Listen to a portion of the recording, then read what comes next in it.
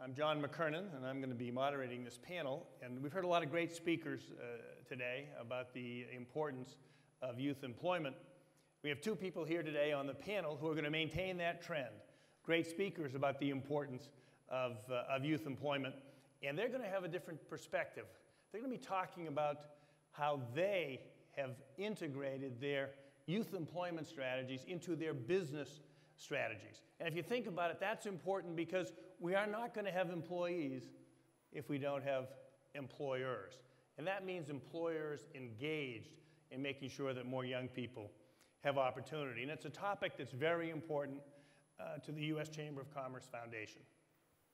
We understand that the impact of disconnected youth on the economy and on society's overall well-being is significant. And if we are to effectively address the skills gaps that we've been talking about today, businesses cannot ignore the unemployment crisis that we have affecting young people in American society. We want America's economy to grow, we want businesses to prosper, we want them to be competitive, and we want to make sure that youth have an opportunity for success. And that's why our foundation is addressing this issue. We are encouraging businesses to engage in this issue and to lead long-term employer-driven solutions to help businesses build and support a youth talent pipeline. And as part of this first phase of the work, we're releasing a white paper today, and I think you may have seen some of these. If not, they'll be available at the end of the session. Don't ask me why it's a white paper with a blue cover, but that's the way the system works. But it's an important document because what it's going to do is give businesses the opportunity to understand how they can become more involved in this issue. It's called Making Youth Employment Work. It details five essential elements that are necessary to create a successful demand-driven youth talent pipeline strategy. And that's what's going to underline the next phase of our work, where we are going to look at ways that we can implement demand-driven approaches to youth employment in 3 different communities across the nation and look for the best approaches that we can scale to take advantage of the opportunities of business involvement. So as I said, I'm joined today by two really key figures because they get it. They understand the importance of youth employment and how businesses can play such an important role in a way that is not only going to enhance youth employment, but enhance opportunities in their own businesses. And that's the connection that we have to make. We were talking backstage, and I was kidding them that we featured them in our white paper, which is why they're here, because we know of the good work that they're doing. But you couldn't have two industries that are farther apart. You have one that is in precision manufacturing and another one in marketing and consulting. But it demonstrates the breadth of the need, the breadth of the issue that is affecting both the young people as well as employers in our society today. So let me introduce Darlene Miller, who's sitting next to me. She is the president and CEO of Permac Industries, as you heard, which is a global leader in the precision machining industry. Next to her is Danny Vargas. Danny is the president and founder of VARCom Solutions, and it's a nationally recognized marketing, communications, technology, and management consulting firm. So you can see you have one that is there's in the service industry, one in the manufacturing sector, and yet they both are looking to solve an issue that affects both young people in this country as well as their own companies. So I want to start with Darlene, and I think we sort of all agree that youth can have a big impact in high-growth fields where companies are growing and are dramatically feeling the effects of the skills gap that we've been talking about here today. Manufacturing is one of those industries, especially as it relates to the middle skills gap that is particularly dire in manufacturing. But Darlene has taken the lead. She's really understood how to address this situation that manufacturing is involved in. So I thought maybe that'd be a good place to start, to just let us know the kind of good things that you're involved in. Okay. Good afternoon. Well, there's no doubt there's tons of opportunity in any of the high growth fields, and especially in manufacturing. not just because we're growing, but because of the baby boomers, as we all know and have heard so much today. I think there's 10,000 a day reaching the age of 65 over the next 18 years. So we really need people to refill those spots. And I wish I could say that robots would do all this work, but we'd have no creativity, no innovativeness. We need the youth to provide that for us. But I'd like to leave a message, and that's if our youth could go back and learn the math skills that we require and the literacy skills, because we're finding that that's where the talent is being missed in the high schools, and we really need to get back into that. And I think we also need to really change the way we do this. We small businesses and mid-sized businesses have to really get engaged. It's easy for the big guys to do it, but we can do it too. We can be active in our own communities. We can speak at the high schools. We can open our doors on Manufacturing Day. We can encourage the teachers to come in and see what we're doing, bring parents in. Mothers are kind of our worst enemies in manufacturing because they say, no, my child is going to go to college instead of a good career in manufacturing. So we need them to see that our places are bright and clean, cheery, and that these kids are going to be involved in computers on our million-dollar machines, and that they're going to have a great, successful career. So I really feel small business and mid-sized business also really has to take the lead, and then it becomes a win-win-win for everyone. It's winning for the youth, it's winning for our schools, because if we get involved with our schools and tell them what we need and what they should teach, they're going to graduate more students. And of course, it's a huge win for us because we are going to have employees. And there could be a fourth win. For all of you parents who have a child living in your basement who is working a minimum age job or could now make a difference and be able to move out on their own. So we have jobs, we have great jobs, we pay great benefits, and it's not just machinists. We have so many different positions, from purchasing to shipping to engineering to drafting. There's just so many different positions that we need to fill and are constantly looking for quality people. So there's lots of jobs to be had. We just need to get people to work together in partnerships to make this happen. Speaking of working together, let's talk to Danny about the marketing and consulting business and the way that's changed, and especially the impact of technology even in that service industry, and what that means in terms of your ability to attract young people and the difference they make in filling critical positions for you, even in an industry that people don't think of as requiring those kind of technical skills.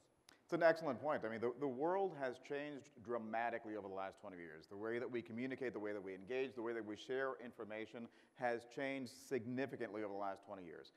I'll give you a couple of data points. In November, we reached the point where in this planet, 3 billion people are now accessing the internet.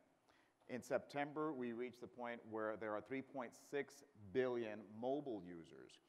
That's 50% of the world's population. We are now a much more connected world than we have ever been, and that trend will only continue.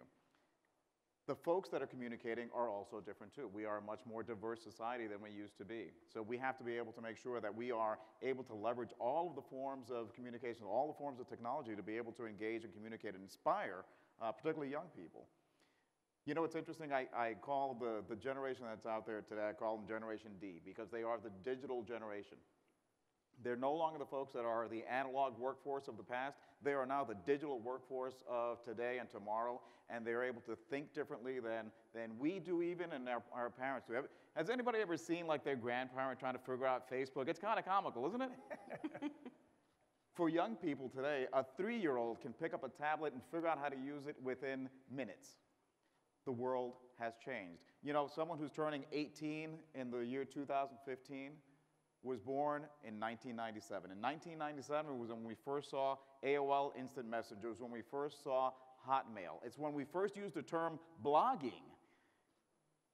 in 1997. The year later was when Google was launched. So the people that are turning 18 this year have never, ever seen a day without technology being at the forefront of virtually everything that we do in terms of the way we communicate. So that's something that's essential, and that's only going to continue to change. So young people are vital to making sure that, particularly in my industry, in the communications world, that we need to make sure that they remain engaged and leading and not just waiting for the world to follow. They need to be the leaders of the world.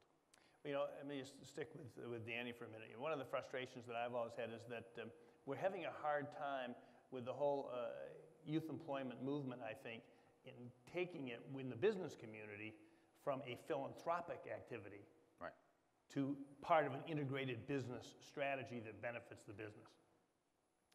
And you've been successful at that. Maybe it's because you realize you need the skills of young people, and that's allowed you to make that connection. But what advice do you have for either people here who are from the business community, people who are engaging the business community to try to get more opportunities for young people, on how do you take the youth employment strategy and integrate it into the business strategy? Well, I'll be honest with you. There was a time, not that long ago, I was a little bit concerned. I was worried that this generation was sort of the, you know, hand them a trophy for just showing up generation. You know, they thought it was all about just feeling good, and they were sort of the spoiled generation. I found that that's not necessarily the case. I found that many of them understand the fact that good enough is not enough. I think that they've understood that it's not enough to go through school and get their education. They understand that it is today. It's no longer K through 12 or higher ed. Now it's K through infinity. They have to be engaged in lifelong learning. I think they understand the fact that now we've gotten to the point where many of them have lived through the Great Recession, and that's given them some grit. That's given them some tenacity, some toughness to them. I think we need to be able to leverage that. These folks the young people today have a level of flexibility and adaptability that many of our generation and the previous generations never had to deal with. Many folks in our generation and previous generations were able to go to a job and stay there for many, many, many years, in many cases throughout their professional lifetimes. Young people nowadays know that they will go through 6 to 8 jobs throughout their professional career. And in every single job, they need to be flexible, adaptable, agile, and nimble to meet the needs of their employers and their customers. And they sort of get that almost in their DNA. And that's something we need to be able to leverage and take advantage of, and make sure that we sort of inculcate that desire to learn and take risk in our young people. I think those are the young people that I hire, the young people that I work with. These are young people that inspire me as well as my colleagues and my customers. So we all know that businesses need young people, especially if they're going to continue to be relevant in this 21st century economy. The question, if you're in manufacturing, it would seem to me, Darlene, is do young people want to go into manufacturing? And so many people, when you first hear about the idea of hiring young people in manufacturing, their concern is about safety and whether it's safe for youth to be involved in that kind of an activity. What are the barriers that you've faced, and what are the kind of things that you've done to try to make precision manufacturing, in your case, more attractive to young people, and what advice can you give to people here?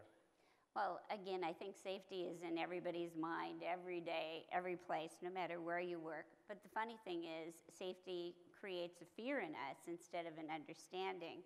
And just to give a little fact, there's a DART rate, which is the days away from work due to illness or injury. And in our industry, precision machining, it's 4.9. If the government is 4.2, the heavy fab metals is 5.7. So in my industry, we're equally away from the heavy fab as we are from the government. So would you say it's safer to work for the government? Maybe, maybe not. But anyway, it just proves that we are a safe place. And I'm a mom, and my son has worked for me for 20 years. Would I put my son in harm's way? My grandson is going to work for me this summer. Our shops are bright, clean, spotless. You could almost eat off the floors. But the problem is, again, the perception. So we, again, have to get these people in and show them what we're all about, especially the counselors and the parents and the school teachers, so that they see what we're all about. The other thing is, we absolutely manage risk every day. And for example, I belong to our National Precision Machining Association, and we actually had Dr. Michaels come in and speak to our group. He's the director of OSHA. Now, if we were really putting people at risk in our business, do you think we'd ask the director of OSHA, went and give them all our names and numbers and addresses? I don't think so. And besides, we're in the business of making parts to make your life better. We make parts for airspace, for aerospace, for the planes you fly in, for the food that you eat. So we certainly would never put any of our people in harm's way. They're our biggest asset. Well, I know that for all of your efforts, you have found it difficult at times to find new young employees in particular. Tell us about Right Skills now that you started, because I think that was an intriguing way, and I think it's instructive for others. Well, Right Skills Now is a fast-track training program it's 24 weeks, and it really was a great collaboration between NAM, National Association of Manufacturing, NIMS, the credentialing, and ACT, along with community college in Minnesota. I had actually co-chaired the High-Tech Education Committee for the Committee on Jobs and Competitiveness that Jeff Emmel chaired for President Obama. And through that association was able to create this program, which I'm really pleased to say is now in over 35 different areas. And from that collaboration was really the partnership. I mean, that was the key. And it was us, again, businesses going out to the schools and saying, this is what we need. What you're teaching, we don't do anymore. We haven't done that for 20 years. This is the type of equipment we have. This is the kind of geometry skills we need, that type of thing. And the schools were really excited to collaborate with us because, again, they're going to graduate more students. They're going to get those students placed. And I'm happy to say almost every student in these classes, I think it's a 98.9% graduation rate, have jobs before they graduate. So it's all about collaboration, as we've heard about today. Now, I know that you got a lot of support from the community colleges you worked with in your home state. As you've taken it to other states, have you gotten that same kind of support? Once we sit down with the school and really go through the program, and we have them talk to the other colleges, which really do, or community colleges or tech schools, and have them share their experiences, and that's the key, because they're talking together on their levels. Now, Deanne, let's go to you, because you have done so much with minority institutions and the historically black colleges, and you've had such success. You might want to talk about that experience, because I know you found that it's been very beneficial. It's been wonderful. I think, one of the things that I support the Department of Energy's efforts to bring interns into a summer internship program from minority serving institutions from all over the country, and they're doing wonderful work. The other hat that I wear, in addition to a business owner, is the fact that I chair the workforce board for the great Commonwealth of Virginia. That's given us the opportunity to interact with localities throughout the state, working with young people that are finding it difficult to get into a career, get into career pathways. The partnership that Darlene was talking about is instrumental. It's essential. It's vital to be able to work with public sector, private sector, academic institutions, as well as nonprofit groups that are doing wonderful work.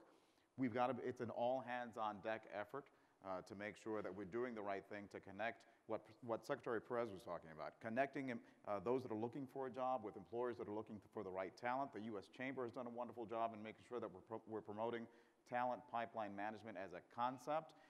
Long gone are the days where we can just hope that the academic institutions are turning out the right skills and talent. Those days are long gone. Today, we have to make sure that we're operating lean and mean, that we are a well-honed machine, and that we are looking to business to provide the workforce system with the information that they need in terms of their requirements, in terms of the skills and credentials that they're looking for. And the public sector and academic institutions need to be listening every single minute to make sure that they're delivering that talent requirement that's coming from the private sector. Partnerships are key, and we're making it happen at the local level, at the regional level, at the state level, and with the help of the U.S. Chamber at the national level, I'm convinced that we can get there. Great lead-in into my closing, which is to just once again plug our white paper, because it is businesses' involvement that can really drive the kind of success we're looking for in terms of enhancing youth employment. On page 22, our employer checklist. If you're working with employers, you are an employer. The 5 essential elements. Connect your youth employment strategy to your business strategy. Find the right partner to source youth talent. Review your policies that pose barriers in your own company to youth hiring.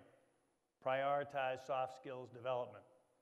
And measure and continuously improve your youth employment strategy.